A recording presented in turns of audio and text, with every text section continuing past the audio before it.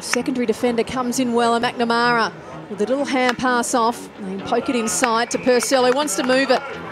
Quickly to Hanks, up towards Harris. A major advantage for the Melbourne team. A quick kick inside, 50. And on the end of it.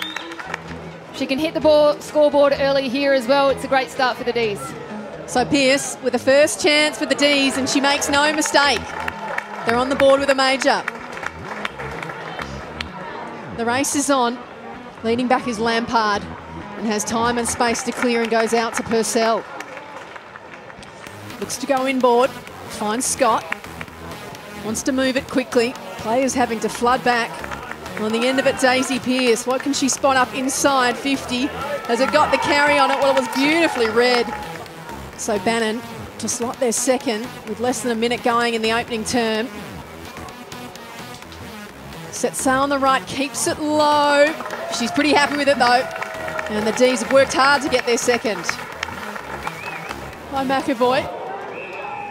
And the umpire's found a free kick for too high here. And that ball, but Bannon from directly in front can set sail for the D's third. And she makes no mistake. And they stretch the margin. So on half forward, a little toe poke over the top. Oh, that's smart footy. Good vision. And Bannon.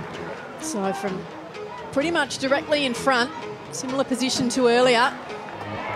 She hung it out to the right, but she still snuck it through for number 3. And Vessio's won the footy, just bends it round the corner. Oh, fantastic mark by Heath. He's behind her, but I don't think she does. As you can see from her eyes darting there, she'll look to hit a target. Disposal number 14, and what a ripper it is to Daisy Pearce. Who else other than Daisy Pearce?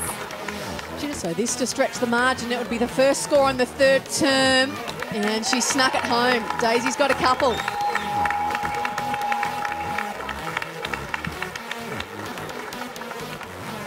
Hasn't troubled the scorers, but this is a worm burner inside for Moody. She picks it off the deck, can't get rid of it cleanly, and he's pinged.